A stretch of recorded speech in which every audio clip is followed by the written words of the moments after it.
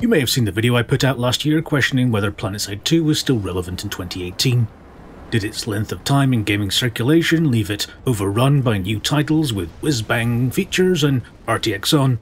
Or instead had Planetside 2 aged like a fine wine, its unique attributes only becoming stronger and more noticeable with time? On returning to PS2, I was pleasantly surprised. There were still people playing, there were noticeable updates, and that spark that makes Planetside 2 different was still there.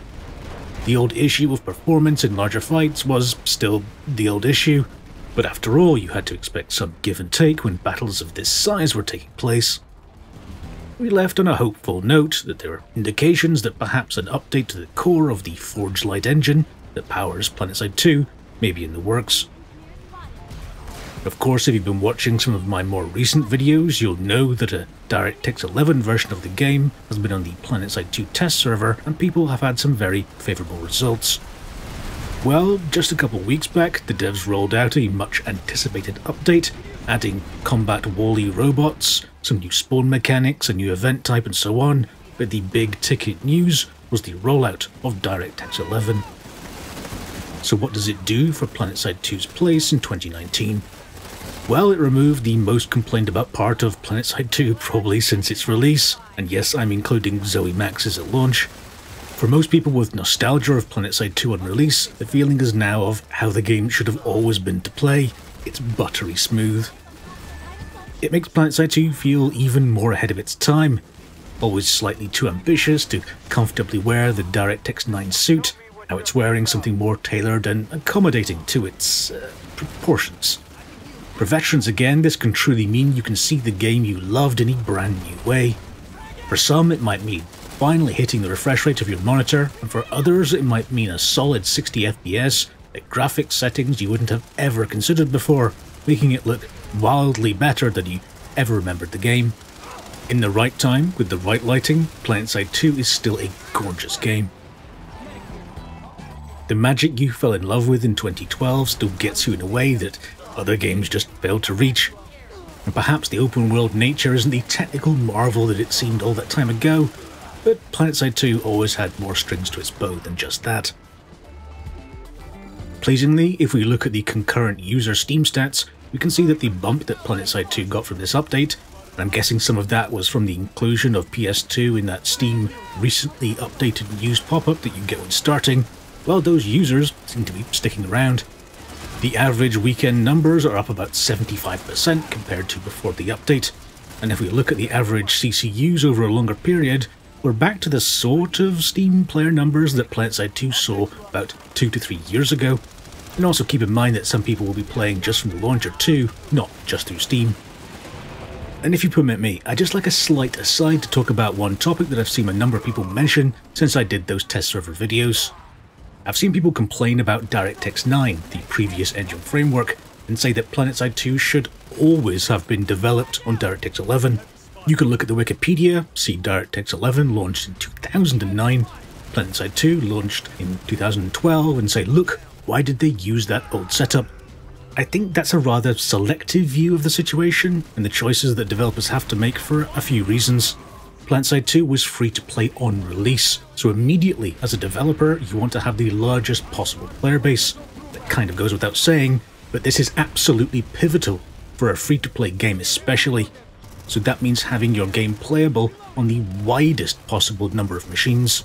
Do you go with something older, perhaps a more known system that your developers have experience with, but that also ticks the boxes for the maximum number of players? Or something newer that perhaps people don't yet have the hardware to use? Also, if you look at Wikipedia again, you can see that DirectX 12 has been out officially since 2015. It's coming up to 4 years since its release.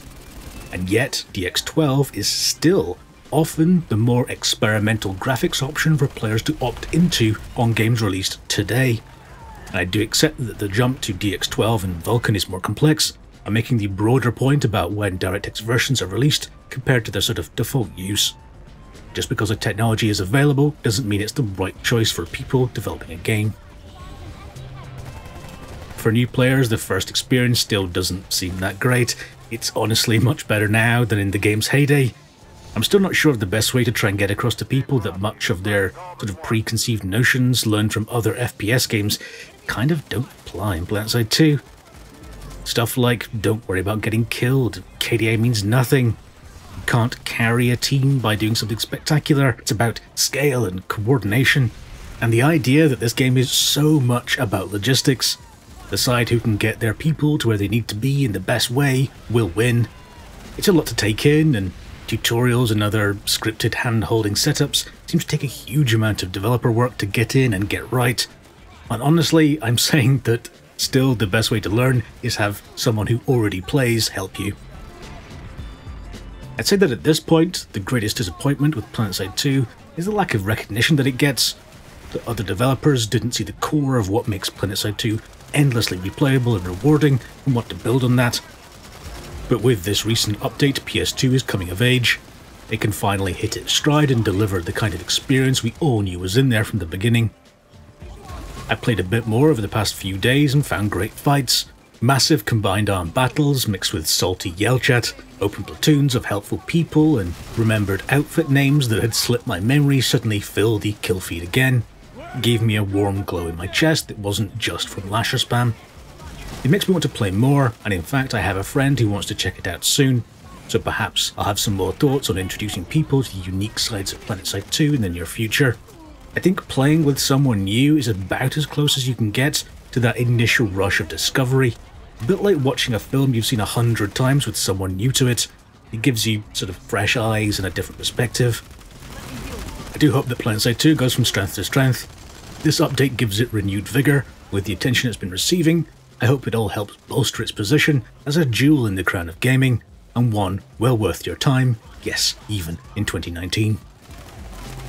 I'm very interested to know whether this new patch is the jolt you'll need to get your boots back on our axis, or perhaps you've been waiting for this update with bated breath, or maybe you've never even tried Planetside 2 and you're wondering what all the fuss is about.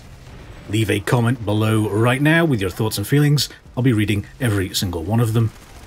If you enjoyed the video, please leave some feedback, a thumb in the direction of your general enjoyment, and perhaps even tap that sub button if you'd like more gaming videos from a bloke with a weird sounding voice. Thank you so much for watching. I'll see you next time. Take care.